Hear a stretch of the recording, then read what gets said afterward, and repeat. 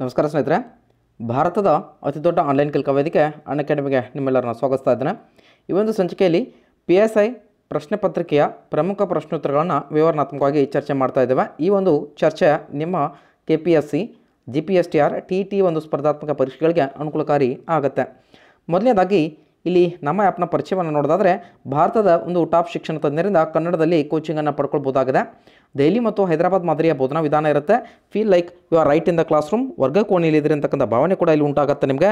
ಜೊತೆಗೆ concept based quizzes ಇರುತ್ತೆ, live doubt clearing session ಇರುತ್ತೆ, ಡಿಟೇಲ್ ಟೆಸ್ಟ್ ಆಫ್ ಸೀರೀಸ್ ಇದೆ, ಫ್ಲೆಕ್ಸಿಬಲ್ ಶೆಡ್ಯೂಲ್ ಇದೆ, ಅನ್ಲಿಮಿಟೆಡ್ ಪ್ರಾಕ್ಟೀಸ್ ಆ್ಯಂಡ್ ಕ್ಲಾಸಸ್ ಕೂಡ ನೀಡಲಾಗಿದೆ. ಜೊತೆಗೆ ಲರ್ನ್ ಎನಿ ಟೈಮ್ ಎನಿವೇರ್, ಯಾವಾಗ ಬೇಕಾದರೂ ಎಲ್ಲಿ ಬೇಕಾದರೂ ನೀವು ಕಲಿಬೋದಾಗಿದೆ ಅಂತಕ್ಕಂಥದ್ದು. ಚಾಟ್ ವಿತ್ ದ ಎಜುಕೇಟರ್ಸ್, ನಂತರದಲ್ಲಿ ಎಜುಕೇಟರ್ಸ್ ಜೊತೆಗೆ ಚಾಟನ್ನು ಕೂಡ ನಡೆಸ್ಬೋದಾಗಿದೆ. ಅಕ್ಸೆಸ್ ಆಫ್ ಎಜುಕೇಟರ್ ನೋಟ್ಸ್, ಜೊತೆಗೆ ಎಜುಕೇಟರ್ಸ್ ಕೊಡ್ತಕ್ಕಂಥ ನೋಟ್ಸ್ಗಳನ್ನ ಕೂಡ ನೀವು ಪಡ್ಕೊಳ್ಬೋದಾಗಿದೆ. ಇಲ್ಲಿ ನಾವು ಯಾವೆಲ್ಲ ಎಕ್ಸಾಮ್ಸ್ಗಳಿಗೆ ಒಂದು ಕೋಚಿಂಗನ್ನು ನೀಡ್ತಾ ಇದ್ದೀವಿ ಅಂತಕ್ಕಂಥ ನೋಡಿದ್ರೆ, KS ಎಕ್ಸಾಮ್ಸ್ ಆಗಿರ್ಬೋದು, ಜೊತೆಗೆ ಕರ್ನಾಟಕ ಪೊಲೀಸ್ ಎಕ್ಸಾಮ್ಸ್ ಆಗಿರ್ಬೋದು, FDA ಆ್ಯಂಡ್ SDA ಎಕ್ಸಾಮ್ಸ್ ಆಗಿರ್ಬೋದು, PDV ಎಕ್ಸಾಮ್ಸ್ ಆಗಿರ್ಬೋದು, ಇನ್ನಿತರ ಸ್ಪರ್ಧಾತ್ಮಕ ಪರೀಕ್ಷೆಗಳಿಗೆ. ಇನ್ನು ಯಾರೆಲ್ಲ ನಿಮಗೆ ಒಂದು ಕೋಚ್ ಮಾಡ್ತಾರೆ ಅಂತಕ್ಕಂಥ ನೋಡಿದ್ರೆ, KS ಟಾಪರ್ಸ್ ಇರ್ತಾರೆ, IAS KS ಇಂಟರ್ವ್ಯೂ ಅಟೆಂಡ್ ಮಾಡಿದಂಥ ಕ್ಯಾಂಡಿಡೇಟ್ಸ್ ಇರ್ತಾರೆ, ಜೊತೆಗೆ ಎಕ್ಸ್ಪೀರಿಯನ್ಸ್ ಸಬ್ಜೆಕ್ಟ್ ಎಕ್ಸ್ಪರ್ಟ್ಸ್ ಇಲ್ಲಿ ಇರ್ತಾರೆ.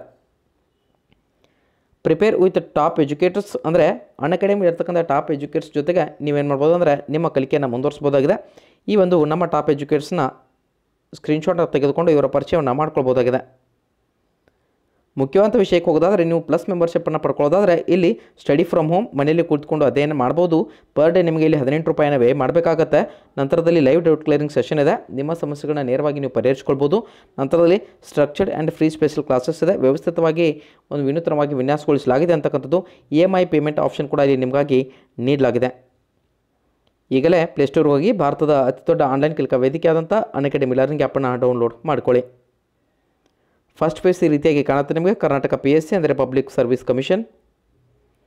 ಇಲ್ಲಿ ನಮಗೆ ಒಂದು ಪ್ಲಸ್ ಮೆಂಬರ್ಶಿಪ್ಪಲ್ಲಿ 3 ಮಂತ್ ಸಬ್ಸ್ಕ್ರಿಪ್ಷನ್ ಇದೆ, 6 ಮಂತ್ಸ್ ಇದೆ, ಜೊತೆಗೆ 1 ಮಂತ್ ಇದೆ, ಜೊತೆಗೆ 12 ಮಂತ್ ಸಬ್ಸ್ಕ್ರಿಪ್ಷನ್ ಇದೆ. ಯಾವುದು ನಿಮಗೆ ಸೂಟ್ ಆಗುತ್ತೆ ಅದನ್ನು ನೀವು ಆಯ್ಕೆ ಮಾಡ್ಕೊಳ್ಬೋದು.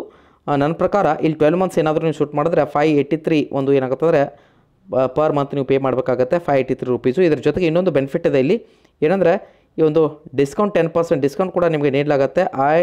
IMAMSAB ಇಮಾಮ್ಸಾಬ್ ಅಂತಕ್ಕಂಥ ಒಂದು ರೆಫರಲ್ ಕೋಡನ್ನು ಬಳಸಿ 1990 ಅಂತಕ್ಕಂಥ ಒಂದು ರೆಫರಲ್ ಕೋಡನ್ನ ಬಳಸಿ ಈ ಒಂದು ಡಿಸ್ಕೌಂಟನ್ನು ಪಡ್ಕೋಬೋದು. ಅಥವಾ ಅನ್ಅಕಾಡೆಮಿ ಅಂತಕ್ಕಂಥ ಒಂದು ರೆಫರಲ್ ಕೋಡನ್ನ ಬಳಸಿ ಏನು ಮಾಡೋದು ಅಂದರೆ 10% ಡಿಸ್ಕೌಂಟ್ ಕೂಡ ಪಡಿಬೋದಾಗಿದೆ. ಮೊದಲನೇ ಬಾರಿಗೆ ನಮ್ಮ ಚಾನಲ್ ವೀಕ್ಷಿಸ್ತಾ ಇದ್ದರೆ ದಯವಿಟ್ಟು ಚಾನಲ್ ಸಬ್ಸ್ಕ್ರೈಬ್ ಮಾಡಿ, ನಿಮ್ಮ ಸ್ನೇಹಿತರು ಕೂಡ ಶೇರ್ ಮಾಡಿ. ನಮ್ಮ ಪರಿಶ್ರಮಕ್ಕೆ ನಿಮ್ಮದೊಂದು ಚಿಕ್ಕ ಲೈಕ್ ಇರಲಿ ಅಂತ ಕೇಳ್ಕೊತಾ ನೇರವಾಗಿ ವಿಷಯಕ್ಕೆ ಹೋಗ್ತಾ ಇದ್ದೇನೆ. ಸ್ನೇಹಿತರೆ, ನಾನು ಈಗಾಗಲೇ ಹೇಳಿದಾಗ ನಿಮಗೆ ಈ ಒಂದು PSI ವೈರ್ಲೆಸ್ HK ವಿಭಾಗಕ್ಕೆ ಸಂಬಂಧಿಸಿದ ಒಂದು ಪ್ರಶ್ನೆ ಪತ್ರಿಕೆ ಆಗಿದೆ. ಇದು PSI ವೈರ್ಲೆಸ್ HK 2016ರಲ್ಲಿ ಕೇಳಿದಂಥ ಪ್ರಮುಖ ಪ್ರಶ್ನೆಗಳನ್ನು ವಿವರಣಾತ್ಮಕವಾಗಿ ನಿಮ್ಮ ಮುಂದೆ ಚರ್ಚೆ ಮಾಡ್ತಾ ಇದ್ದೇನೆ. ಮೊದಲನೇ ಪ್ರಶ್ನೆ ನಿಮ್ಮ ಸ್ಕ್ರೀನ್ ಮೇಲೆ ರೀತಿಯಾಗಿದೆ. ಹಳದಿ ಕ್ರಾಂತಿಯು ಕೆಳಗಿನ ಯಾವುದರ ಒಂದು ಉತ್ಪಾದನೆಗೆ ಸಂಬಂಧಿಸಿದೆ ಅಂತ ಕೇಳಿದ್ದಾರೆ. ಹಳದಿ ಕ್ರಾಂತಿಯು ಈ ಕೆಳಗಿನ ಯಾವುದರ ಒಂದು ಉತ್ಪಾದನೆಗೆ ಸಂಬಂಧಿಸಿದೆ ಅಂತಕ್ಕಂಥದ್ದು. ನಿಮ್ಮ ಆಯ್ಕೆಗಳು ಚಿನ್ನ, ಅರಿಶಿನ, ಎಣ್ಣೆ ಬೀಜಗಳು, ಮೀನು ಅಂತಕ್ಕಂಥದ್ದು ಕೊಟ್ಟಿದ್ದಾರೆ. ಇಲ್ಲಿ ಸರಿಯಾದ ಉತ್ತರ ಯಾವುದು? ಹಳದಿ ಕ್ರಾಂತಿಯು ಕೆಳಗಿನ ಯಾವುದರ ಉತ್ಪಾದನೆಗೆ ಸಂಬಂಧಿಸಿದೆ? ಚಿನ್ನ, ಅರಿಶಿನ, ಎಣ್ಣೆ ಬೀಜಗಳು ಮತ್ತು ಮೀನು. ಸ್ನೇಹಿತರೆ, ನಿಮ್ಮ ಉತ್ತರ ಸರಿಯಾಗಿದೆ. ಸರಿಯಾದ ಉತ್ತರ ಯಾವುದಂದರೆ ಎಣ್ಣೆ ಬೀಜಗಳು. ಎಣ್ಣೆ ಬೀಜಗಳು ಹಳದಿ ಕ್ರಾಂತಿಗೆ ಸಂಬಂಧಪಡುತ್ತೆ. ಹಸಿರು ಕ್ರಾಂತಿಗೆ ಅಂದರೆ ಪ್ರತಿಯೊಂದನ್ನು ನೋಡ್ತಾ ಹೋಗೋಣ. ಇಲ್ಲಿ ಹಸಿರು ಕ್ರಾಂತಿ ಯಾವುದಾದ್ರು ಒಂದು ಕ್ರಾಂತಿಯ ಬಗ್ಗೆ ಕೇಳ್ತಾನೆ. ಆಹಾರ ಧಾನ್ಯ ಉತ್ಪಾದನೆಗೆ ಸಂಬಂಧಪಡುತ್ತೆ. ಯಾವುದಕ್ಕೆ? ಆಹಾರ ಧಾನ್ಯ ಉತ್ಪಾದನೆ ಅಂದರೆ ಯಾವ ಕ್ಷೇತ್ರ? ಕೃಷಿ ಕ್ಷೇತ್ರ, ರೈಟಾ? ಇದು ಹಸಿರು ಕ್ರಾಂತಿ. ಇನ್ನು ಶ್ವೇತ ಕ್ರಾಂತಿ ಅಂತ ಬರುತ್ತೆ. ಶ್ವೇತ ಕ್ರಾಂತಿ. ಶ್ವೇತ ಕ್ರಾಂತಿ ಯಾವುದಕ್ಕೆ ಸಂಬಂಧಪಡುತ್ತೆ ಅಂದರೆ ಕ್ಷೀರೋತ್ಪಾದನೆ ಅಂದರೆ ಆಪರೇಷನ್ ಫ್ಲಡ್ ಅಂತ ಕರೀತಾರೆ. ಕ್ಷೀರೋತ್ಪಾದನೆ ಅಂದರೆ ಹಾಲಿನ ಉತ್ಪಾದನೆ ಅಂತಕ್ಕಂಥದ್ದು. ನಂತರದಲ್ಲಿ ನೆಕ್ಸ್ಟ್ ನೋಡೋದಾದರೆ ಈ ಒಂದು ಹಳದಿ ಕ್ರಾಂತಿ ಅಂತ ಬರುತ್ತೆ. ಹಳದಿ ಕ್ರಾಂತಿಯಲ್ಲಿ ಈಗಾಗಲೇ ನೋಡಿದ್ವಿ ನಾವು, ಎಣ್ಣೆ ಒಂದು ಬೀಜಗಳು ಬರ್ತವೆ ಅಥವಾ ಖಾದ್ಯ ತೈಲ ಅಂತ ಕೂಡ ಇಲ್ಲಿ ಕರಿಬೋದು. ನಂತರದಲ್ಲಿ ಬೂದು ಕ್ರಾಂತಿ ಅಂತ ಬರುತ್ತೆ. ಯಾವುದು? ಬೂದು ಕ್ರಾಂತಿ ಅಂತ ಬರುತ್ತೆ. ಬೂದು ಕ್ರಾಂತಿ ಯಾವುದಕ್ಕೆ ಸಂಬಂಧಪಡುತ್ತೆ ಅಂದರೆ ಅದು ರಸಗೊಬ್ಬರಕ್ಕೆ ಸಂಬಂಧಪಡುತ್ತೆ. ಯಾವುದಕ್ಕೆ?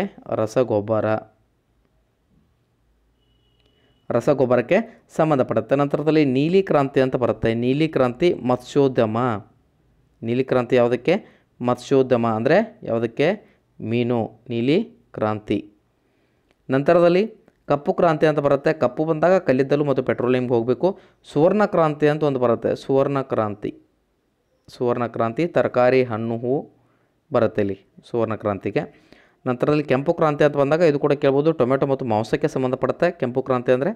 ರಜತ ಕ್ರಾಂತಿ ಅಂದರೆ ಮೊಟ್ಟೆ ಉತ್ಪಾದನೆ, ಇಂಪಾರ್ಟೆಂಟ್ ಇದು. ರಜತ ಕ್ರಾಂತಿ ಯಾವುದಕ್ಕೆ? ಮೊಟ್ಟೆ. ನಂತರದಲ್ಲಿ ದುಂಡು ಕ್ರಾಂತಿ ಅಂತ ಕರೀತಾರೆ, ಆಲೂಗಡ್ಡೆ. ನಂತರದಲ್ಲಿ ರಜತ ಕ್ರಾಂತಿ ಹತ್ತಿಯನ್ನು ಕೂಡ ಕರೀತಾರೆ, ನಾರು ಕ್ರಾಂತಿ ಅಂತ ಕರೀತಾರೆ. ಗೋಲ್ಡನ್ ಫೈಬರ್ ನೆನಪಿಟ್ಕೊಳ್ಬೇಕು, ಸೆಣಬು, ಗೋಲ್ಡನ್ ಫೈಬರ್ ಇದು ಕೂಡ ಕೇಳ್ಬೋದು. Golden fibre ಯಾವುದಿದು? ಸೆಣಬು. ಇಷ್ಟು ನೆನಪಿಟ್ಕೊಳ್ಳಿ. ಇನ್ನು ಇಲ್ಲಿ ಪಿತಾಮಹರ ಬಗ್ಗೆ ಒಂದೊಂದಾಗಿ ಪ್ರಶ್ನೆಯನ್ನು ಕೇಳ್ತಾನೆ. ಹಸಿರು ಕ್ರಾಂತಿಯ ಪಿತಾಮಹ ಯಾರು? ಹಸಿರು ಕ್ರಾಂತಿ ಯಾರ್ರೀ? ಹಸಿರು ಕ್ರಾಂತಿ ಎಂ ಎಸ್ ಸ್ವಾಮಿನಾಥನ್. ಶ್ವೇತಕ್ರಾಂತಿ ಯಾರು? ಶ್ವೇತಕ್ರಾಂತಿ ವರ್ಗೀಸ್ ಕುರಿಯನ್. ಇವನನ್ನು ಮಿಲ್ಕ್ ಮ್ಯಾನ್ ಅಂತ ಕರೀತಾರೆ. ಯಾರನ್ನ? ಈ ಒಂದು ವರ್ಗೀಸ್ ಕುರಿಯನನ್ನು ಮಿಲ್ಕ್ ಮ್ಯಾನ್ ಅಂತ ಕೂಡ ಕರೀತಾರೆ. ನೀಲಿ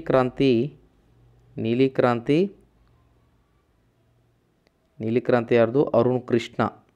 ಯಾರು? ಅರುಣ್ ಕೃಷ್ಣ. ಆಯಿತಾ? ನೆಕ್ಸ್ಟ್ ಯಾವುದು? ಸುವರ್ಣ ಕ್ರಾಂತಿ. ಸುವರ್ಣ ನಿರ್ಪಾಕ್ ಟ್ಯೂಟೇಜ್. ಯಾವುದಾದ್ರೂ ಒಂದು ಕೇಳ್ತಾನೆ ಇದರಲ್ಲಿ. ಯಾವುದಾದ್ರೂ ಸಾಕಷ್ಟು ನಾವು ನೋಡಿದಾಗ ಹಸಿರು ಕ್ರಾಂತಿ, ಶ್ವೇತಕ್ರಾಂತಿ ಇದರಲ್ಲೇ ಕೇಳಿದಂಥ ಒಂದು ಉದಾಹರಣೆಗಳು ನಮಗೆ ಸಿಗುತ್ತೆ. ಇಲ್ಲಿ ಭಾರತದ ಹಸಿರು ಕ್ರಾಂತಿ ಪಿತಾಮಹ ಬೇರೆ ಬರ್ತಾರೆ, ವಿಶ್ವದ ಹಸಿರು ಕ್ರಾಂತಿ ಪಿತಾಮಹ ಬೇರೆ ಬರ್ತಾರೆ. ಇದನ್ನು ನೆನಪಿಟ್ಕೊಳ್ಬೇಕು ನೀವು, ರೈಟಾ? ನೆಕ್ಸ್ಟ್ ಮುಂದಿನ ಒಂದು ಪ್ರಶ್ನೆಗೆ ಹೋಗ್ತಾ ಇದ್ದೇನೆ. ರಾಷ್ಟ್ರೀಯ ಗ್ರಾಮೋದ್ಯೋಗ ಖಾತ್ರಿ ಕಾರ್ಯಕ್ರಮವನ್ನು ಯಾವ ವರ್ಷದಲ್ಲಿ ಪ್ರಾರಂಭಿಸಲಾಯಿತು? ಇದು ಕೂಡ ಪ್ರಶ್ನೆ ಯಾವಾಗಂದರೆ PSI 2016 ವೈರ್ಲೆಸ್ನಲ್ಲಿ ಕೇಳಾಗಿದೆ. ಸಾಮಾನ್ಯ ಒಂದು ಅಧ್ಯಯನದಲ್ಲಿ ಪರೀಕ್ಷೆ ನಡೆದ ದಿನಾಂಕ 15/5/2016. ಇನ್ನು ರಾಷ್ಟ್ರೀಯ ಗ್ರಾಮೋದ್ಯೋಗ ಖಾತ್ರಿ ಕಾರ್ಯಕ್ರಮವನ್ನು ಯಾವ ವರ್ಷದಲ್ಲಿ ಪ್ರಾರಂಭಿಸಲಾಯಿತು? ನಿಮ್ಮ ಆಯ್ಕೆಗಳು 2006, 2004, 2008, 2010. ಎಸ್ ಸರಿ ಉತ್ತರ ಯಾವುದು? ಎಸ್ ಸ್ನೇಹಿತರೆ, ನಿಮ್ಮ ಉತ್ತರ ಸರಿಯಾಗಿದೆ. ಸರಿಯಾದ ಉತ್ತರ 2006. ಜಗತ್ತಿನ ಅತಿ ಬೃಹತ್ ಸಾರ್ವಜನಿಕ ಉದ್ಯೋಗ ಕಾರ್ಯಕ್ರಮವಾದಂಥ ಮಹಾತ್ಮ ಗಾಂಧಿ ರಾಷ್ಟ್ರೀಯ ಒಂದು ಗ್ರಾಮೀಣ ಉದ್ಯೋಗ ಖಾತ್ರಿ ಯೋಜನೆಯನ್ನು 2006 ಫೆಬ್ರವರಿ 2ರಂದು. ಯಾವಾಗ? ಫೆಬ್ರವರಿ 2ರಂದು ಏನು ಮಾಡ್ತಾರೆ ಅಂದರೆ ಆಂಧ್ರ ಪ್ರದೇಶದ ಅನಂತಪುರಂ ಜಿಲ್ಲೆಯಲ್ಲಿ UPA ಅಧ್ಯಕ್ಷೆ ಸೋನಿಯಾ ಗಾಂಧಿ ಮತ್ತು ಅಂದಿನ ಭಾರತದ ಪ್ರಧಾನಿ ಮನಮೋಹನ್ ಸಿಂಗ್ ಅವರು ಉದ್ಘಾಟಿಸ್ತಾರೆ. ಆದ್ದರಿಂದ ಪ್ರತಿ ವರ್ಷ ಫೆಬ್ರವರಿ 2ನ್ನು, ಇದು ಕೂಡ ನೆನಪಿಟ್ಕೊಳ್ಳಿ, ಫೆಬ್ರವರಿ 2ನೇ ದಿನವನ್ನು ಏನಂತ ಕರೀತಾರೆ ಅಂದರೆ ನರೇಗಾ ದಿನ ಅಂತ ಕರೀತಾರೆ. ಏನಂತ ಕರೀತಾರೆ? ನರೇಗಾ ದಿನ ಅಂತ ಕರೀತಾರೆ. ನೋಟ್ ಮಾಡ್ಕೊಳ್ಬೇಕು. 2005ರ ಒಂದು ಸೆಪ್ಟೆಂಬರ್ನಲ್ಲಿ ಕೇಂದ್ರ ಸರ್ಕಾರ ನರೇಗಾ ಕಾಯ್ದೆಯನ್ನು ಘೋಷಣೆ ಮಾಡ್ತದೆ. 2006 ಏಪ್ರಿಲ್ 1ರಂದು ಮೊದಲ ಹಂತದಲ್ಲಿ ಕರ್ನಾಟಕದ 5 ಜಿಲ್ಲೆಗಳು, ಜೊತೆಗೆ 2007ರಲ್ಲಿ ಏಪ್ರಿಲ್ 1ರಂದು 2ನೇ ಹಂತದಲ್ಲಿ 6 ಜಿಲ್ಲೆಗಳು ಮತ್ತು 2008 ಏಪ್ರಿಲ್ 1ರಂದು ರಾಜ್ಯದ ಎಲ್ಲ ಜಿಲ್ಲೆಗಳಲ್ಲಿ 3ನೇ ಹಂತದ ಅನುಷ್ಠಾನಕ್ಕೆ ತರಲಾಗುತ್ತೆ. 2009ರಲ್ಲಿ ಈ ಒಂದು ಅಕ್ಟೋಬರ್ 2ರಂದು ನರೇಗಾ ಕಾರ್ಯಕ್ರಮವನ್ನು ಮಹಾತ್ಮ ಗಾಂಧೀಜಿ ಅವರ ಹೆಸರಿನಲ್ಲಿ ಮರುನಾಮಕರಣ ಮಾಡಲಾಗಿದೆ. ಅರ್ಥ ಆಯ್ತಾ? ಇನ್ನು ಮುಂದಿನ ಒಂದು ಪ್ರಶ್ನೆ, ವಿಶ್ವ ವ್ಯಾಪಾರ ಸಂಸ್ಥೆಯ ಮುಖ್ಯ ಕಾರ್ಯಾಲಯ ಇರುವುದು ಅಂತ ಕೇಳಿದ್ದಾರೆ. ವಿಶ್ವ ವ್ಯಾಪಾರ ಸಂಸ್ಥೆಯ ಮುಖ್ಯ ಕಾರ್ಯಾಲಯ. ಎಸ್ ನಿಮ್ಮ ಆಯ್ಕೆಗಳು ವಾಷಿಂಗ್ಟನ್ DC, ಜಿನೆವಾ, ಪ್ಯಾರಿಸ್ ಮತ್ತು ಲಂಡನ್. ವಿಶ್ವ ವ್ಯಾಪಾರ ಸಂಸ್ಥೆ ಅಂತ ಕೇಳಿದರೆ ಸರಿಯಾದ ಉತ್ತರ ಇಲ್ಲಿ ಯಾವುದು ಅಂದರೆ ಅದು ಜಿನಿವಾ. ಆಪ್ಷನ್ ಬಿ ಸರಿಯಾದ ಉತ್ತರ. WTO ಅಥವಾ ಗ್ಯಾಟ್ನ ಬದಲಾಗಿ ಬಂದಿದೆ ಇದು ವಿಶ್ವ ವ್ಯಾಪಾರ ಸಂಸ್ಥೆ. ಇಂಥದನ್ನು ಗ್ಯಾಟ್ ಅಂತ ಕರಿತಾಯಿದ್ರು. ಗ್ಯಾಟ್ ಯಾವಾಗಿದು? 1995 ಜನವರಿ 1ರಂದು ಗ್ಯಾಟ್ನ ಬದಲಾಗಿ ವಿಶ್ವ ವ್ಯಾಪಾರದ ಕಾವಲು ನಾಯಿ ಸಂಸ್ಥೆ ಎನಿಸಿಕೊಂಡಂಥ WTO ಅಥವಾ ವಿಶ್ವ ವ್ಯಾಪಾರಿ ಸಂಸ್ಥೆ ಸ್ಥಾಪಿಸಲ್ಪಟ್ಟಿದೆ. ಇದರ ಕೇಂದ್ರ ಕಚೇರಿ ಒಂದು ಸ್ವಿಟ್ಜರ್ಲ್ಯಾಂಡಿನ ಜಿನೆವಾದಲ್ಲಿ ಕಂಡುಬರುತ್ತೆ. ಕೇಂದ್ರ ಕಚೇರಿ ಅಂದರೆ ಅದರ ಕಾರ್ಯಾಲಯ ಎಲ್ಲಿ ಕಂಡುಬರುತ್ತೆ? ಸ್ವಿಟ್ಜರ್ಲ್ಯಾಂಡಿನ ಜಿನೆವಾ. ಭಾರತ 1995 ಇವಾಗ 1995 ಜನವರಿ 1ರಂದು ಇದರ ಸದಸ್ಯತ್ವವನ್ನು ಪಡ್ಕೊಳ್ತದೆ. ಯಾವಾಗ? 1995 ಜನವರಿ 1ರಂದು. ಅಂದರೆ ಯಾವಾಗ ಸ್ಥಾಪನೆ ಆಗಿದೆ ಅವತ್ತೇ ನಾವು ಏನು ಮಾಡಿದ್ವಿ? ಸದಸ್ಯತ್ವವನ್ನು ಪಡ್ಕೊಂಡಿದ್ದೀವಿ. WTOನ 12ನೇ ಶೃಂಗಸಭೆ 2020 ಜೂನ್ನಲ್ಲಿ ಕಜಕ್ಸ್ತಾನದಲ್ಲಿ ಒಂದು ಆಸ್ಥಾನದಲ್ಲಿ ಜರುಗಲಿದೆ ಅಂತಕ್ಕಂಥದ್ದು. ಪ್ರಸ್ತುತ 164 ಒಂದು ಸದಸ್ಯ ರಾಷ್ಟ್ರಗಳನ್ನು ಈ ಸಂಘಟನೆ ಹೊಂದಿದೆ. ಯಾವುದು? ವರ್ಲ್ಡ್ ಒಂದು ಟ್ರೇಡ್ ಆರ್ಗನೈಜೇಷನ್ ಅಂತ ಕರೀತಾರೆ, WTO ಅಂತ ಕರೀತಾರೆ, ಇದನ್ನು WTO ಅಂತ ಕರೀತಾರೆ. ಇದರಲ್ಲಿ ಯಾವುದಾದ್ರೂ ಒಂದು ಪ್ರಶ್ನೆ ನಿಮ್ಗೆ ಕೇಳ್ತಾನೆ. IMF ಕೇಳ್ಬೋದು, ಇದರ ಕೇಂದ್ರ ಕಚೇರಿ ವಾಷಿಂಗ್ಟನ್ DC ಬರುತ್ತೆ. IMF ಇಂಟರ್ನ್ಯಾಷನಲ್ ಮಾನಿಟರಿ ಫಂಡ್ ಅಂತ ಕರೀತಾರೆ, ಅಥವಾ WTO ಈಗಾಗಲೇ ವರ್ಲ್ಡ್ ಟ್ರೇಡ್ ಆರ್ಗನೈಜೇಷನ್ ಅಂತಕ್ಕಂಥದ್ದು ಗ್ಯಾಟ್ನ ಬದಲಾಗಿ ಬಂದಿದೆ. ಇದು international monetary fund Washington DC ಇದೆ ಇದರದ್ದು ಕಚೇರಿ. ನಂತರದಲ್ಲಿ WTO ಬಂದಾಗ ಕೂಡ ಅದು ಸ್ವಿಟ್ಜರ್ಲ್ಯಾಂಡಿನ ಜಿನಿವಾನೇ ಬರುತ್ತೆ, ಅದು ಕೂಡ ನೆನಪಿಟ್ಕೊಳ್ಬೇಕು, ರೈಟಾ. ನೆಕ್ಸ್ಟ್ ಮುಂದಿನ ಒಂದು ಪ್ರಶ್ನೆಗೆ ಹೋಗ್ತಾ ಇದ್ದೀನಿ. 14ನೇ ಹಣಕಾಸು ಆಯೋಗದ ಅಧ್ಯಕ್ಷರು ಅಂತ ಕೇಳಿದ್ದಾರೆ. 14ನೇ ಹಣಕಾಸು ಆಯೋಗದ ಅಧ್ಯಕ್ಷರು ಕೇಳಿದ್ದಾರೆ. ಈಗ ನಿಮಗೆ ಏನು ಮಾಡ್ಬೋದು ಅಂದರೆ, ಪ್ರಸ್ತುತವಾಗಿ 15ನೇ ಹಣಕಾಸು ಒಂದು ಆಯೋಗದ ಅಧ್ಯಕ್ಷರ ಬಗ್ಗೆ ಪ್ರಶ್ನೆ ಡೆಫಿನೆಟ್ ಆಗಿ ನಿಮಗೆ PSI ಕೇಳ್ತಾನೆ. ಇನ್ನು 14ನೇ ಹಣಕಾಸು ಆಯೋಗದ ಅಧ್ಯಕ್ಷರು ಯಾರಿದ್ದಾರೆ? ನಿಮ್ಮ ಆಯ್ಕೆಗಳು ಒಂದು ಡಾಕ್ಟರ್ ವಿಜಯ್ ಕೇಲ್ಕರ್ ಅವರು, ಇಲ್ಲಿ CR ರಂಗರಾಜನ್ ಅವರು, KC ಪಂತ್ರವರು, ಡಾಕ್ಟರ್ YV ರೆಡ್ಡಿ ಅವರು ಕೊಟ್ಟಿದ್ದಾರೆ. ಸರಿಯಾದ ಉತ್ತರ ಯಾವುದು? ಸ್ನೇಹಿತರೆ, ನಿಮ್ಮ ಉತ್ತರ ಸರಿಯಾಗಿದೆ. ಸರಿಯಾದ ಉತ್ತರ ಯಾವುದಂದರೆ ಆಪ್ಷನ್ 4 ಡಾಕ್ಟರ್ YV ರೆಡ್ಡಿ. ಈಗ ಪ್ರಸ್ತುತವಾಗಿ 2001 ಇಲ್ಲಿ ಕೇಳಿದರೆ 14ನೇ ಹಣಕಾಸು ಆಯೋಗ, ಆದರೆ ನಮಗೆ ಪ್ರಸ್ತುತ ಒಂದು 15ನೇ ಹಣಕಾಸು ಆಯೋಗ ಜಾರಿಯಲ್ಲಿದೆ, ಅದ್ರ ಬಗ್ಗೆ ಗಮನವನ್ನು ಹರಿಸಬೇಕಾಗತ್ತೆ. ನೋಡ್ತಾ ಹೋಗೋಣ. ಮೊದಲನೇದಾಗಿ YV ರೆಡ್ಡಿಯವರು 2015ರಿಂದ 2020 ಅವಧಿಗೆ ಅನ್ವಯವಾಗುವ 14ನೇ ಹಣಕಾಸು ಆಯೋಗದ ಅಧ್ಯಕ್ಷರಾಗಿ RBIನ ಒಂದು ಮಾಜಿ ಗವರ್ನರ್ ಜನರಲ್ YV ರೆಡ್ಡಿಯವರು ಕಾರ್ಯವನ್ನು ನಿರ್ವಹಿಸುತ್ತಿದ್ದಾರೆ. ಅಂದರೆ ಸಂವಿಧಾನದ 280ನೇ ವಿಧಿ ಆರ್ಟಿಕಲ್ 280 280ನೇ ವಿಧಿ ಅನ್ವಯ ರಾಷ್ಟ್ರಪತಿ ಪ್ರತಿ 5 ವರ್ಷಗಳಿಗೊಮ್ಮೆ ಕೇಂದ್ರ ಒಂದು ಹಣಕಾಸು ಆಯೋಗವನ್ನು ನೇಮಕ ಮಾಡ್ತಾರೆ. 1951ರ ಒಂದು ಕೇಂದ್ರ ಹಣಕಾಸು ಆಯೋಗ ಕಾಯ್ದೆ ಅನ್ವಯ 1951ರ ನವೆಂಬರ್ 22ರಂದು KC ನಿಯೋಗಿ ನೇತೃತ್ವದಲ್ಲಿ ಮೊದಲ ಹಣಕಾಸು ಆಯೋಗವನ್ನು ನೇಮಕ ಮಾಡಲಾಗಿತ್ತು. ಇಲ್ಲಿ ಕೇಳ್ಬೋದು, ಮೊದಲ ಮತ್ತು ಎರಡು ಕೇಳ್ತಾನೆ, ಅಥವಾ ಏನಂದರೆ ಕೊನೆಯದಾಗಿ ಏನು 14, 15 ಬರ್ತಾಯಿದೆ ಅದ್ರ ಬಗ್ಗೆ ಕೇಳ್ತಾನೆ. ಅರ್ಥ ಆಯ್ತಾ? 2010ರಿಂದ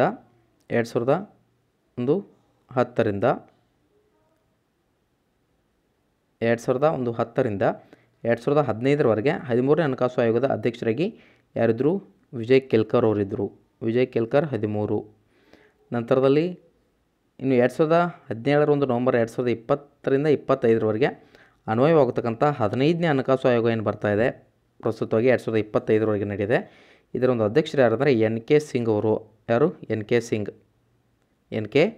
ಸಿಂಗ್ ಇಂಪಾರ್ಟೆಂಟ್ ಇದು. NK ಸಿಂಗ್ ಅವರು 15ನೇ ಹಣಕಾಸು ಆಯೋಗದ ಅಧ್ಯಕ್ಷರಿದ್ದಾರೆ. ನೇತೃತ್ವದಲ್ಲಿ ರಾಷ್ಟ್ರಪತಿ ಅವರು ನೇಮಕ ಮಾಡಿದ್ದಾರೆ. ಕೇಂದ್ರ ಮತ್ತು ರಾಜ್ಯ ಸರ್ಕಾರಗಳ ನಡುವೆ ತೆರಿಗೆ ಹಣಕಾಸು ಸಂಪನ್ಮೂಲಗಳ ಹಂಚಿಕೆ ಬಗ್ಗೆ ಕೇಂದ್ರ ಒಂದು ಹಣಕಾಸು ಆಯೋಗ ಶಿಫಾರಸು ಮಾಡ್ತದೆ ಅಂತಕ್ಕಂಥದ್ದು ಕೂಡ ಇಲ್ಲಿ ಗಮನ ಹರಿಸಬೇಕಂತ ಒಂದು ಪ್ರಮುಖ ಅಂಶ. ಈ ಕಾನ್ಸೆಪ್ಟ್ ನಿಮಗೆ ಅರ್ಥ ಆಗಿದೆ ಅನ್ಕೋತೀನಿ. ಮುಂದಿನ ಒಂದು ಪ್ರಶ್ನೆಗೆ ಹೋಗ್ತಾ ಇದ್ದೇನೆ.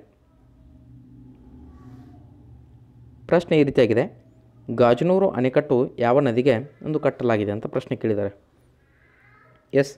ಗಾಜನೂರು ಅಣೆಕಟ್ಟನ್ನು ಯಾವ ನದಿಗೆ ಕಟ್ಟಲಾಗಿದೆ? ನಿಮ್ಮ ಆಯ್ಕೆಗಳು ಕೃಷ್ಣ ಅಂತ ಕೊಟ್ಟಿದ್ದಾರೆ, ತುಂಗಾ ಅಂತ ಕೊಟ್ಟಿದ್ದಾರೆ, ಕಾವೇರಿ ಮತ್ತು ಪಾಲಾರ್ ಅಂತ ಇದೆ. ಸರಿ ಉತ್ತರ ಯಾವುದು? ಸ್ನೇಹಿತರಲ್ಲಿ ಸರಿಯಾದ ಉತ್ತರ ಯಾವುದಂದರೆ ಅದು ತುಂಗಾ. ಯಾವುದು? ತುಂಗಾ. ಗಾಜನೂರು ಅಣೆಕಟ್ಟನ್ನು ಶಿವಮೊಗ್ಗದಿಂದ 12 ಕಿಲೋಮೀಟರ್ ದೂರದಲ್ಲಿರ್ತಕ್ಕಂಥ ಒಂದು ಗಾಜನೂರು ಬಳಿ ತುಂಗಾ ನದಿಗೆ ನಿರ್ಮಿಸಲಾಗಿದೆ. ಗಾಜನೂರು ಅಣೆಕಟ್ಟನ್ನು 1972 1972ರಲ್ಲಿ ಮೈಸೂರು ಕನ್ಸ್ಟ್ರಕ್ಷನ್ ಕಂಪನಿಯು ನಿರ್ಮಿಸಿತ್ತು. ಗಾಜನೂರು ಸಂಪೂರ್ಣವಾಗಿ ಪಶ್ಚಿಮ ಘಟ್ಟಗಳಿಂದ ಸುತ್ತುವರೆದಿದ್ದು ಇದು ಒಂದು ಆಕಾರದ ಅಣೆಕಟ್ಟಾಗಿದೆ. ಯಾವುದು? ಇಂಗ್ಲೀಷ್ ನೋಡಿರ್ಬೋದಲ್ಲ, ಆ ಆಕಾರದ ಒಂದು ಅಣೆಕಟ್ಟಾಗಿದೆ. ಗಾಜನೂರು ಅಣೆಕಟ್ಟಿಗೆ ಸಂಬಂಧಿಸಿದಂತೆ good river is nature's lawn work is song ಅಂತಕ್ಕಂಥದ್ದು ಒಂದು ಪ್ರಸಿದ್ಧ ಹೇಳಿಕೆಯಾಗಿದೆ ಅಂತಕ್ಕಂಥದ್ದು. ಇನ್ನು ಗಾಜನೂರು ಅಣೆಕಟ್ಟಿನ 1 ಕಿಲೋಮೀಟರ್ ದೂರದಲ್ಲಿ ಭಾರತ ಸರ್ಕಾರದಿಂದ ನಡೆಸುತ್ತಿರುವ ಆನೆಗಳ ತರಬೇತಿ ತಾಣವಾದ ಸಕ್ಕರೆ ಬಯಲು ಕೂಡ ಕಂಡು ಬರ್ತದೆ. ಅದು ಕೂಡ ನೆನಪಿಟ್ಕೊಳ್ಳಿ. ಯಾವುದು? ಸಕ್ಕರೆ ಬಯಲು. ನಂತರದಲ್ಲಿ ಮಂಡಗದ್ದೆ ಪಕ್ಷಿಧಾಮ ಏನಾಗುತ್ತಂದರೆ ಈ ಒಂದು ಗಾಜನೂರಿನಿಂದ 15 ಕಿಲೋಮೀಟರ್ ದೂರದಲ್ಲಿದೆ. ಗಾಜನೂರು ಹಳ್ಳಿಯು ತುಂಗಾ ನದಿಯ ದಡದಲ್ಲಿರುವ ಒಂದು ಗ್ರಾಮವಾಗಿದೆ. ಅರ್ಥ ಆಗಿದೆ ಅನ್ಕೋತೀನಿ. ಮುಂದಿನ ಒಂದು ಪ್ರಶ್ನೆ. ಯಾವ ಒಂದು ರಾಷ್ಟ್ರವು ಅಲಿಖಿತ ಸಂವಿಧಾನವನ್ನು ಹೊಂದಿದೆ? ಸಂವಿಧಾನದಲ್ಲಿ 2 ಪ್ರಕಾರಗಳು ಬರ್ತವೆ. ಒಂದು ಲಿಖಿತ ಸಂವಿಧಾನ, ಮತ್ತೊಂದು ಅಲಿಖಿತ ಸಂವಿಧಾನ. ಭಾರತದ್ದು ಲಿಖಿತ ಸಂವಿಧಾನ, ಆದರೆ ಪ್ರಶ್ನೆ ಕೇಳಿದರೆ ಅಲಿಖಿತ ಸಂವಿಧಾನ. ನಿಮ್ಮ ಆಯ್ಕೆಗಳು UK, USA, ಭಾರತ ಮತ್ತು ಫ್ರಾನ್ಸ್ ಅಂತ ಕೊಟ್ಟಿದ್ದಾರೆ. ಸ್ನೇಹಿತರೆ, ಸರಿ ಉತ್ತರ ಯಾವುದು? ಎಸ್, ಉತ್ತರವನ್ನು ಕೊಡ್ತಾ ಇದ್ದೀರಿ ಅಂತೇಳಿ ಭಾವಿಸ್ತೀನಿ. ಸರಿಯಾದ ಉತ್ತರ ಯಾವುದಂದರೆ ಅದು UK. ಆಪ್ಷನ್ ಎ ಸರಿಯಾದ ಉತ್ತರ. ಬ್ರಿಟನ್ನ ಒಂದು ಸಂವಿಧಾನವು ಅಲಿಖಿತ ಸಂವಿಧಾನವಾಗಿದೆ. ಯುನೈಟೆಡ್ ಕಿಂಗ್ಡಮ್ ಅಂತ ಕರೀತಾರೆ. ಬ್ರಿಟನ್ನಲ್ಲಿ ಸಂಸತ್ತು ಮಾಡುವ ಕಾಯ್ದೆಗಳು ನ್ಯಾಯಾಲಯದಲ್ಲಿ ಹೊರಡಿಸುವ ತೀರ್ಪುಗಳನ್ನು ಆಧರಿಸಿ ಸರ್ಕಾರವನ್ನು ನಡೆಸಲಾಗುತ್ತೆ. ಭಾರತದಲ್ಲಿ ಲಿಖಿತವಾದಂಥ ಸಂವಿಧಾನವಿದ್ದು ಲಿಖಿತ ಸಂವಿಧಾನದಂತೆ ಸರ್ಕಾರವನ್ನು ನಡೆಸಲಾಗುತ್ತೆ. ಕಾಲಕಾಲಕ್ಕೆ ಲಿಖಿತ ಸಂವಿಧಾನಕ್ಕೆ ತಿದ್ದುಪಡಿಯನ್ನು ಕೂಡ ತರಲಾಗುತ್ತೆ. ಇನ್ನು ಭಾರತದಲ್ಲಿ ಸಂವಿಧಾನವೇ ಆಡಳಿತದ ಒಂದು ಭಗವದ್ಗೀತೆಯಾಗಿದೆ ಅಂತಕ್ಕಂಥದ್ದು. ಜಗತ್ತಿನ 5 ದೇಶಗಳಲ್ಲಿ ಅಲಿಖಿತ ಸಂವಿಧಾನವಿದೆ. ಮೊದಲನೇದಾಗಿ ಅದು UK ಅಂತ ನೋಡಿದ್ವಿ. ಎರಡನೇದು ಇಸ್ರೇಲ್ನಲ್ಲಿ ಕೂಡ ಅಲಿಖಿತ ಸಂವಿಧಾನವಿದೆ. ಯಾವುದು? ಇಸ್ರೇಲ್. 5 ರಾಷ್ಟ್ರಗಳಲ್ಲಿ. ಎಷ್ಟು? 5 ರಾಷ್ಟ್ರಗಳಲ್ಲಿ ಅಲಿಖಿತ ಸಂವಿಧಾನವಿದೆ.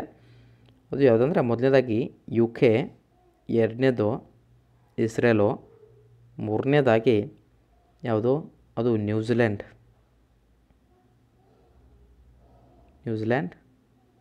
ನಂತರದಲ್ಲಿ ಸೌದಿ ಅರೇಬಿಯಾ. 4th ಒನ್ ಯಾವುದು? ಸೌದಿ. ಇನ್ನು 5th ಒನ್ ಯಾವುದು ಬರುತ್ತೆ ಅಂದರೆ ಅದು ಕೆನಡಾ ಬರುತ್ತೆ. ಯಾವುದು? ಕೆನಡಾ. ಎಸ್, ಇಷ್ಟು ಒಂದು ಪ್ರಮುಖ 5 ಸಂವಿಧಾನಗಳು ಏನಂದರೆ ಅಲಿಖಿತ ಸಂವಿಧಾನ ಹೊಂದಿವೆ. ಯಾವುದಾದ್ರೂ ಒಂದು ಪ್ರಶ್ನೆಯನ್ನು ಇದರಲ್ಲಿ ಕೇಳ್ಬೋದು. ಯಾವುದೇ ರಾಷ್ಟ್ರದ ಬಗ್ಗೆ ಇಡ್ಬೋದು. ಅದು ಇಸ್ರೇಲ್ ಬರ್ಬೋದು, UK ಇಡ್ಬೋದು, ನಂತರದಲ್ಲಿ ನ್ಯೂಜಿಲೆಂಡ್ ಇಡ್ಬೋದು, ಸೌದಿ ಅರೇಬಿಯಾ ಮತ್ತು ಕೆನಡಾ. ಇಷ್ಟು ಯಾವುದಾದ್ರೂ ಇಡ್ಬೋದು. ಇದರ ಮೇಲೆ ಗಮನವನ್ನು ಹರಿಸಿ.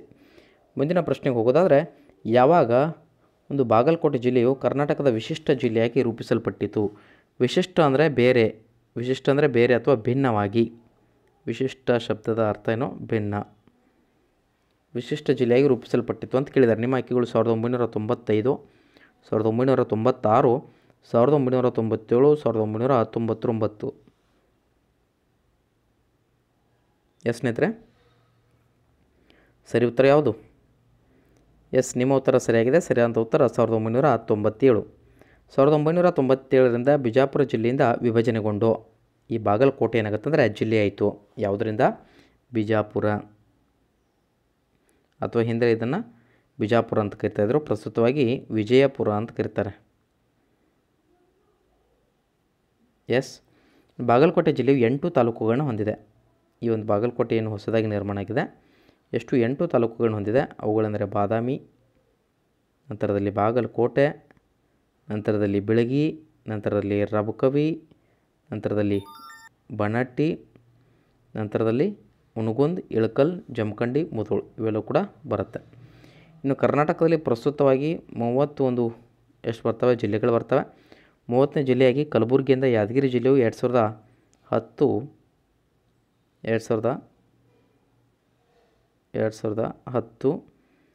ಒಂದು ಏಪ್ರಿಲ್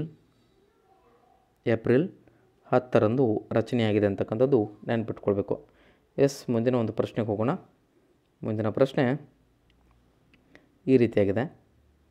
ಈ ಕೆಳಗೆ ಕೊಟ್ಟಿರುವುದರಲ್ಲಿ ಯಾರು 2015ರ ರಸಾಯನಶಾಸ್ತ್ರ ನೊಬೆಲ್ ಪ್ರಶಸ್ತಿ ಪುರಸ್ಕೃತರು ಅಲ್ಲ ಅಂತ ಕೇಳಿದ್ದಾರೆ. ಯಾರು ಪುರಸ್ಕೃತರು ಅಲ್ಲ? ಯಾರು ಪಡೆದಿಲ್ಲ? ಕೆಳಗೆ ಕೊಟ್ಟಿರ್ತಕ್ಕಂಥ ಲಿಸ್ಟ್ನಲ್ಲಿ ಏನು ಹೆಸರನ್ನು ಕೊಟ್ಟಿದ್ದಾರೆ? 2015ಕ್ಕೆ ಸಂಬಂಧಪಟ್ಟಾಗೆ ರಸಾಯನಶಾಸ್ತ್ರ ನೊಬೆಲ್ ಪ್ರಶಸ್ತಿ ಪುರಸ್ಕೃತರು ಅಲ್ಲ ಅಂತ ಕೇಳಿದ್ದಾರೆ. ನಿಮ್ಮ ಆಯ್ಕೆಗಳು Thomas ಲಿಂಡಾಲ್, Paul ಮೋಡ್ರಿಚ್, Arthur B McDonald, Aziz ಸಂಕಾರ್ ಅಂತ ಕೊಟ್ಟಿದ್ದಾರೆ. ಎಸ್, ಸರಿ ಉತ್ತರ ಯಾವುದು? ಎಸ್, ಸರಿಯಾದ ಉತ್ತರ ಯಾವುದು ಅಂದರೆ ಆಪ್ಷನ್ 3 ಆರ್ಥರ್ ಬಿ ಮ್ಯಾಕ್ಡೊನಾಲ್ಡ್ ಅಂತಕ್ಕಂಥವರು ಜೀವಂತ ಕೋಶಗಳನ್ನು 3 ಆಯಾಮಗಳಲ್ಲಿ ಸೆರೆ ಹಿಡಿಯುವ ಕ್ರಯೋ ಎಲೆಕ್ಟ್ರಾನಿಕ್ಸ್ ಸೂಕ್ಷ್ಮದರ್ಶಕವನ್ನು ಅಭಿವೃದ್ಧಿಪಡಿಸಿದ್ದಕ್ಕಾಗಿ. ನೆನಪಿಟ್ಕೊಳ್ಳಿ, ಯಾವುದಕ್ಕೆ? ಜೀವಂತ ಕೋಶಗಳನ್ನು 3 ಆಯಾಮಗಳಲ್ಲಿ ಸೆರೆ ಹಿಡಿಯುವ ಕ್ರಯೋ ಎಲೆಕ್ಟ್ರಾನಿಕ್ಸ್ ಸೂಕ್ಷ್ಮದರ್ಶಕವನ್ನು ಅಭಿವೃದ್ಧಿಪಡಿಸಿದ್ದಕ್ಕಾಗಿ ಸ್ವಿಟ್ಜರ್ಲೆಂಡಿನ ಜಾಕ್ವೆಸ್ ಡಬೋಚೆಟ್, ಬ್ರಿಟನ್ನ ರಿಚರ್ಡ್ ಹೆಂಡರ್ಸನ್ ಹಾಗೂ ಅಮೆರಿಕದ ಒಂದು ಜೋಚಿಮ್ ಫ್ರಾಂಕ್ ಇವರಿಗೆ 2017ನೇ ಸಾಲಿನ ರಸಾಯನಶಾಸ್ತ್ರ ವಿಭಾಗದ ನೊಬೆಲ್ ಪ್ರಶಸ್ತಿಯನ್ನು ನೀಡಲಾಗಿದೆ ಅಂತಕ್ಕಂಥದ್ದು. 2017ಕ್ಕೆ ಸಂಬಂಧಪಟ್ಟಾಗ ಇದು 2015ರಲ್ಲಿ ಆರ್ಥರ್ ಬಿ ಮ್ಯಾಕ್ಡೊನಾಲ್ಡ್ ಅವರಿಗೆ ನೀಡಲಾಗಿರಲಿಲ್ಲ. ಥೋಮಸ್ ಲಿಂಡಾಲ್, ಪಾಲ್ ಮೋಟ್ರಿಚ್, ಅಜಯ್ ಸಂಕರ್ ಅವರಿಗೆ ನೀಡಲಾಗಿತ್ತು ಅಂತಕ್ಕಂಥದ್ದು. ರಸಾಯನಶಾಸ್ತ್ರ ವಿಭಾಗದಲ್ಲಿ ಆರ್ಥರ್ ಬಿ ಮ್ಯಾಕ್ಡೊನಾಲ್ಡ್ ಬಂದಿರಲಿಲ್ಲ. ಹಾಗಾದರೆ ಆರ್ಥರ್ ಬಿ ಮ್ಯಾಕ್ಡೊನಾಲ್ಡ್ ಅವರು ಯಾವ ಒಂದು ವಿಭಾಗಕ್ಕೆ ಸಂಬಂಧಪಡ್ತಾರೆ ಅಂತಕ್ಕಂಥದ್ದು ಕಮೆಂಟ್ಸ್ ಮುಖಾಂತರ ತಿಳಿಸಿ. ಮುಂದಿನ ಪ್ರಶ್ನೆ, 63ನೇ ರಾಷ್ಟ್ರೀಯ ಚಲನಚಿತ್ರ ಪುರಸ್ಕಾರಗಳಲ್ಲಿ ಯಾವ ನಟ ಅತ್ಯುತ್ತಮ ನಟ ಪ್ರಶಸ್ತಿಯನ್ನು ಪಡೆದಿದ್ದಾರೆ? ಎಸ್, 63ನೆಯ ರಾಷ್ಟ್ರೀಯ ಚಲನಚಿತ್ರ ಪುರಸ್ಕಾರಗಳಲ್ಲಿ ಯಾವ ನಟ ಅತ್ಯುತ್ತಮ ನಟ ಪ್ರಶಸ್ತಿಯನ್ನು ಪಡೆದಿದ್ದಾರೆ? ನಿಮ್ಮ ಆಯ್ಕೆಗಳು ರಣವೀರ್ ಸಿಂಗ್, ಸಲ್ಮಾನ್ ಖಾನ್, ರಣಬೀರ್ ಕಪೂರ್, ಅಮಿತಾಬ್ ಬಚ್ಚನ್. ಎಸ್, ನಿಮ್ಮ ಉತ್ತರ ಸರಿಯಾಗಿದೆ. ಸರಿಯಾದ ಉತ್ತರ ಅಮಿತಾಬ್ ಬಚ್ಚನ್, ಆಪ್ಷನ್ ಡಿ ಸರಿಯಿದೆ. ಪ್ರತಿ ವರ್ಷ ಡೈರೆಕ್ಟರ್ ಆಫ್ ಫಿಲ್ಮ್ ಫೆಸ್ಟಿವಲ್ಸ್ನ ಒಂದು 1954ರಿಂದ ಇವರು ಏನು ಮಾಡ್ತಾರೆ ಅಂದರೆ ರಾಷ್ಟ್ರೀಯ ಒಂದು ಚಲನಚಿತ್ರ ಪುರಸ್ಕಾರವನ್ನು ನೀಡ್ತಾ ಬಂದಿದ್ದಾರೆ. ಅದೇ ರೀತಿ 2017ನೇ ಸಾಲಿನ ಅತ್ಯುತ್ತಮ ಚಲನಚಿತ್ರಗಳಿಗೆ 2018ರ ಏಪ್ರಿಲ್ 13ರಂದು 65ನೇ ರಾಷ್ಟ್ರೀಯ ಚಲನಚಿತ್ರ ಪುರಸ್ಕಾರವನ್ನು ಘೋಷಿಸಲಾಯಿತು. ಈ ಪ್ರಶಸ್ತಿಯನ್ನು 2018 ಮೇ 3ರಂದು ಪ್ರದಾನ ಮಾಡಲಾಗುತ್ತದೆ. ಪ್ರಶಸ್ತಿ ಒಂದು ಪ್ರದಾನ ಸಮಾರಂಭದಲ್ಲಿ ಭಾರತದ ಒಂದು ಚಲನಚಿತ್ರದ ರಂಗದ ಅತ್ಯುನ್ನತ ಒಂದು ಪ್ರಶಸ್ತಿಯಾದ ದಾದಾ ಸಾಹೇಬ್ ಫಾಲ್ಕೆ ಪ್ರಶಸ್ತಿಯನ್ನು ಪ್ರದಾನ ಮಾಡಲಾಗುತ್ತೆ. ಯಾವ ಪ್ರಶಸ್ತಿ? ದಾದಾ ಸಾಹೇಬ್ ಫಾಲ್ಕೆ. ಇದನ್ನು ಕೂಡ ಪ್ರಶ್ನೆ ಕೇಳ್ತಾನೆ, ದಾದಾ ಸಾಹೇಬ್ ಫಾಲ್ಕೆ ಪ್ರಶಸ್ತಿ. ರೈಟ್. ಬಾಲಿವುಡ್ ಖ್ಯಾತನಟ ಅಮಿತಾಬ್ ಬಚ್ಚನ್ ಅವರಿಗೆ ನೀಡಲಾಗಿದೆ. 2017 ಸಾಲಿನ ಅತ್ಯುತ್ತಮ ಚಲನಚಿತ್ರ ವಿಲೇಜ್ ರಾಕ್ ಸ್ಟಾರ್ಸ್ ಅಂತಿತ್ತು ಅಸ್ಸಾಮಿಯಲ್ಲಿ. ಇದು ಕೂಡ ನೆನಪಿಟ್ಕೊಳ್ಬೇಕು. ಮುಂದಿನ ಒಂದು ಪ್ರಶ್ನೆಗೆ ಹೋಗ್ತಾ ಇದ್ದೀನಿ. ಎಸ್, ಮುಂದಿನ ಪ್ರಶ್ನೆ ಈ ರೀತಿಯಾಗಿದೆ ನಿಮ್ಮ ಸ್ಕ್ರೀನ್ ಮೇಲೆ. ಸಾನಿಯಾ ಮಿರ್ಜಾ ಅವರ ಆತ್ಮಕಥನದ ಹೆಸರೇನು? ಸಾನಿಯಾ ಮಿರ್ಜಾರವರ ಆತ್ಮಕಥನದ ಹೆಸರೇನು? ನಿಮ್ಮ ಆಯ್ಕೆಗಳು ಫ್ಲೇಯಿಂಗ್ ಇಟ್ ಮೈ ವೇ, ನಂತರದಲ್ಲಿ ಕ್ರಾಸಿಂಗ್ ದ ಲೈನ್, ನಂತರದಲ್ಲಿ ಏಸ್ ಎಗೇನ್ಸ್ಟ್ ಆ್ಯಂಡ್ ಆ್ಯಡ್ಸ್ ಅಂತಕ್ಕಂಥದ್ದು, ನಂತರದಲ್ಲಿ it's not about the tennis ಅಂತೇಳಿ ಕೊಟ್ಟಿದ್ದಾರೆ. ಈಗ ಸಾನಿಯಾ ಮಿರ್ಜಾ ಅವರು ಟೆನ್ನಿಸ್ ಆಡ್ತಾರೆ ಅಂತ ತಿಳ್ಕೊಂಡು ನಾವು ಟೆನ್ನಿಸ್ ಅಂತ ಹಾಕ್ಬಿಡ್ತೀವಿ, ಬಟ್ ಅದು ರಾಂಗು. ಸರಿಯಾದ ಉತ್ತರ ಯಾವುದು? ಏಸ್ ಅಗೇನ್ಸ್ಟ್ ಆ್ಯಡ್ಸ್ ಅಂತಕ್ಕಂಥದ್ದು. ಆಪ್ಷನ್ ಆಡ್ಸ್ ಏನು ಸಿ ಇದೆ, ಅದು ಸರಿಯಾದ ಉತ್ತರ. ಟೆನ್ನಿಸ್ ಆಟಗಾರ್ತಿ ಸಾನಿಯಾ ಮಿರ್ಜಾ ಅವರು ಬರೆದಂಥ ಆತ್ಮಕಥೆ ಏಸ್ ಅಗೇನ್ಸ್ಟ್ ಆ್ಯಡ್ಸ್ ಅಂತಕ್ಕಂಥದ್ದು ಏನಿದೆ, ಇದನ್ನು 2016ರ ಒಂದು ಜೂನ್ನಲ್ಲಿ ಆರ್ಥರ್ ಕೂಲಿಂಗ್ಸ್ ಪಬ್ಲಿಷನ್ ಆಫ್ ಇಂಡಿಯಾರವರು ಪ್ರಕಟಣೆ ಮಾಡ್ತಾರೆ. ಸಾನಿಯಾ ಅವರನ್ನು ತೆಲಂಗಾಣ ಸರ್ಕಾರವು ರಾಜ್ಯದ ರಾಯಭಾರಿಯಾಗಿ ಕೂಡ ಆಯ್ಕೆ ಮಾಡಿತ್ತು. ಇನ್ನುಳಿದ ಒಂದು ಆಯ್ಕೆಗಳಲ್ಲಿ ನೋಡೋದಾದರೆ ಫ್ಲೈಯಿಂಗ್ ಇಟ್ ಮೈ ವೇ ಅಂತ ಕೊಟ್ಟಿದೆ. ಇದು ಯಾರಂದರೆ ಮಾಸ್ಟರ್ ಬ್ಲಾಸ್ಟರ್ ಅವರಿಗೆ ಸಂಬಂಧಪಡುತ್ತೆ. ಯಾರು? Little master Sachin Tendulkar. Master blaster Sachin Tendulkar ಅವರಿಗೆ ಸಂಬಂಧಪಡುತ್ತೆ ಫ್ಲೈಯಿಂಗ್ ಇಟ್ ಮೈ ವೇ. ನಂತರದಲ್ಲಿ ವಿಶ್ವನಾಥ್ ಆನಂದ್ ಅವರಿಗೆ ಮೈಂಡ್ ಮಾಸ್ಟರ್ ಅಂತ ಕರೀತಾರೆ. ಅವರ ಆತ್ಮಕಥನದ ಹೆಸರು mind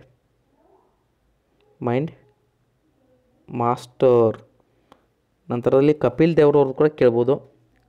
straight from the heart cricket my style ಅಂತಕ್ಕಂಥದ್ದು ಕಪಿಲ್ ದೇವ್ರದ್ದು. ಇನ್ನೊಂದು ಕೇಳ್ತಾನೆ ಕಪಿಲ್ ದೇವ್ರಿಗೆ ಸಂಬಂಧಪಟ್ಟಂತೆ, ಯಾವುದ್ರೆ ಅದು ಕಮೆಂಟ್ಸ್ ಮುಖಾಂತರ ಕಪಿಲ್ ದೇವ್ರಿಗೆ ಸಂಬಂಧಪಟ್ಟಂತೆ ಇನ್ನೊಂದು ಕೇಳ್ತಾನೆ, ಯಾವುದದು? ನಂತರದಲ್ಲಿ ಬ್ರಿಯಾನ್ ಲಾರಾ ಅವ್ರದ್ದು ಬೀಟಿಂಗ್ ದ ಫೀಲ್ಡ್ ಅಂತ ಕರೀತಾರೆ. Brian Lara ಅವ್ರದ್ದೇನು? Beating the field ಅಂತ ಬರುತ್ತೆ. ಇನ್ನು ನಂತರದಲ್ಲಿ ಒಂದು ಸುನೀಲ್ ಗವಾಸ್ಕರ್ ಅವ್ರದ್ದು ಸನ್ನಿ ಡೇಸ್ ಅಂತ ಬರುತ್ತೆ. ಇನ್ನು ಪಿ ಟಿ ಉಷಾ ಅವ್ರದ್ದು ಗೋಲ್ಡನ್ ಗರ್ಲ್ ಅಂತ ಕರೀತಾರೆ. ಪಿ ಟಿ ಉಷಾ ಆತ್ಮಕಥನ ಯಾವುದು? ಗೋಲ್ಡನ್ ಗರ್ಲ್ ಅಂತ ಬರುತ್ತೆ. ನಂತರದಲ್ಲಿ ಸೈನಾ ನೆಹ್ವಾಲ್ ಅವ್ರದ್ದು ಪ್ಲೇಯಿಂಗ್ ಟು ವಿನ್ ಅಂತೇಳಿ. ಇನ್ನು ನೋಡಿ ಎಷ್ಟು ಬಾರಿ ಹೇಳ್ತಾರೆ ಅವರು ಪ್ಲೇಯಿಂಗ್ ಟು ವಿನ್, ಅಂದರೆ ನಾವು ಕೂಡ ಪ್ಲೇ ಮಾಡಿನೇ ಗೆಲ್ಲಬೇಕು ಅಂತೇಳಿ ಪ್ಲೇಯಿಂಗ್ ಟು ವಿನ್. ನಂತರದಲ್ಲಿ ಆಟ ಯಾವುದಕ್ಕೆ ಆಡ್ತೀವಿ ಅಂದರೆ ವಿನ್ನು ಆಗಲಿಕ್ಕೆ. ಯುವರಾಜ್ ಸಿಂಗ್ ಅವ್ರದ್ದು the test of my life ಅಂತ ಹೇಳಿದ್ದಾರೆ. ದ ಟೆಸ್ಟ್ ಆಫ್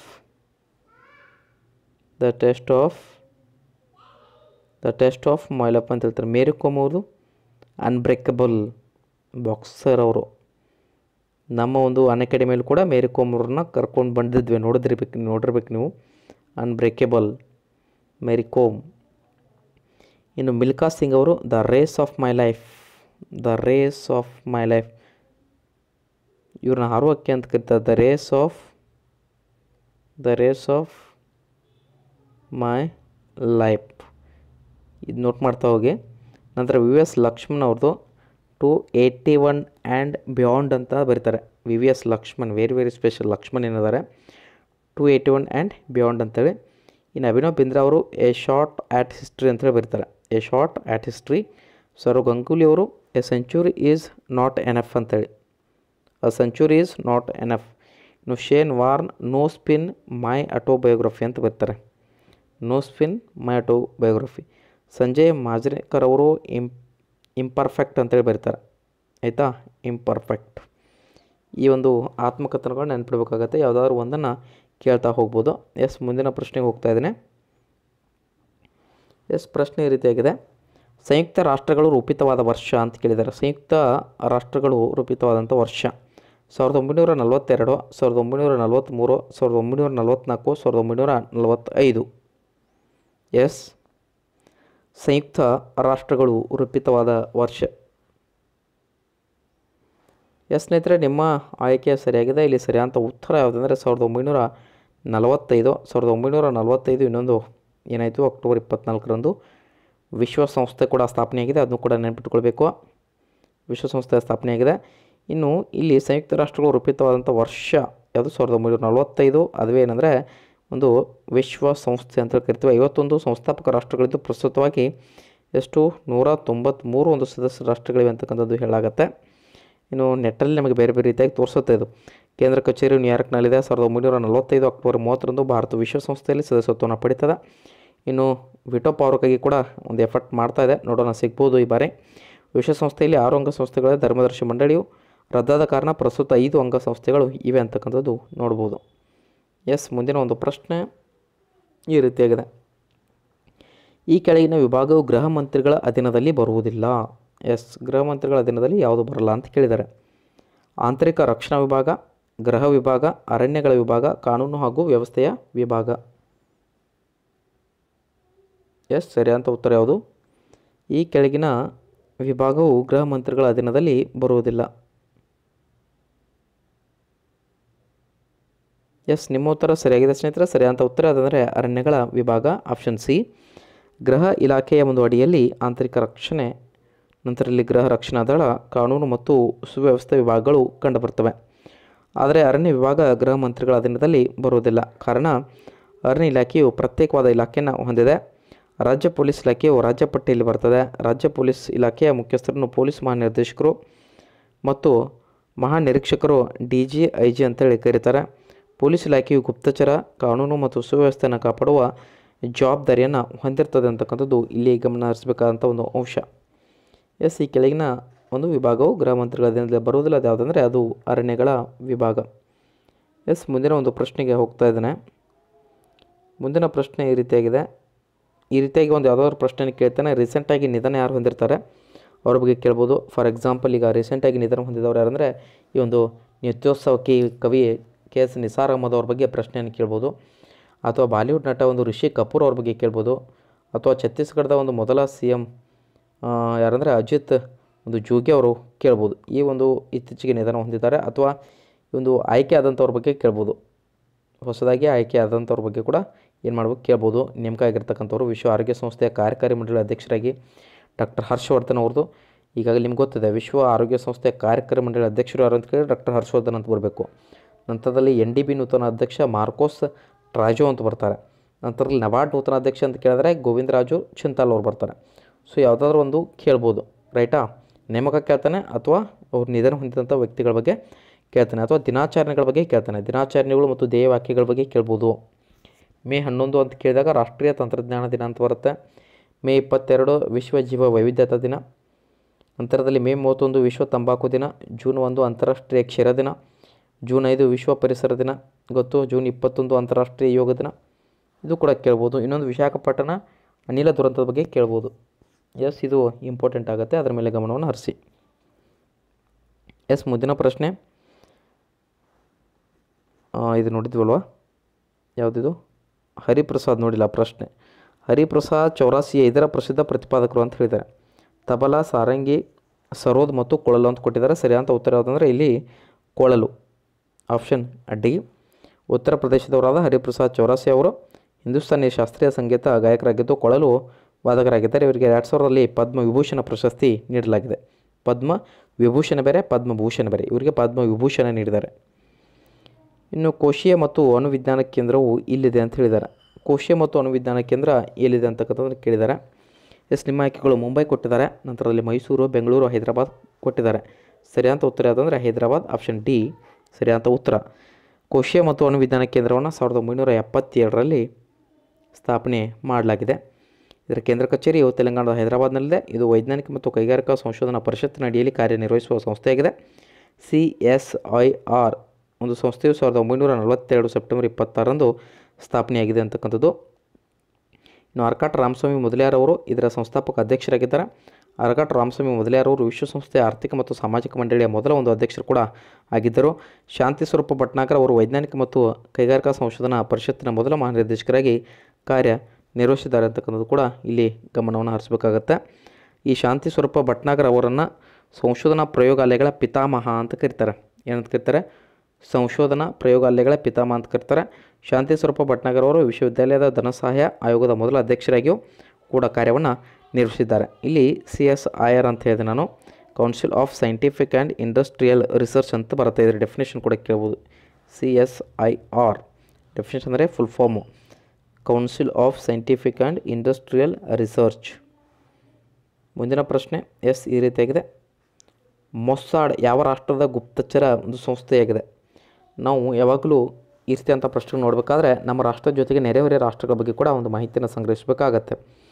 ಮೊಸಾಡ್ ಯಾವ ರಾಷ್ಟ್ರದ ಒಂದು ಗುಪ್ತಚರ ಸಂಸ್ಥೆಯಾಗಿದೆ? ನಿಮ್ಮ ಆಯ್ಕೆಗಳು ದಕ್ಷಿಣ Africa, United Kingdom, Russia, Israel ಅಂತ ಹೇಳಿದ್ದಾರೆ. ಸರಿಯಾದ ಉತ್ತರ ಯಾವುದು?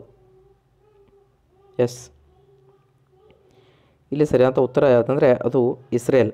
ಆಪ್ಷನ್ ಡಿ ಸರಿಯಾದ ಉತ್ತರ.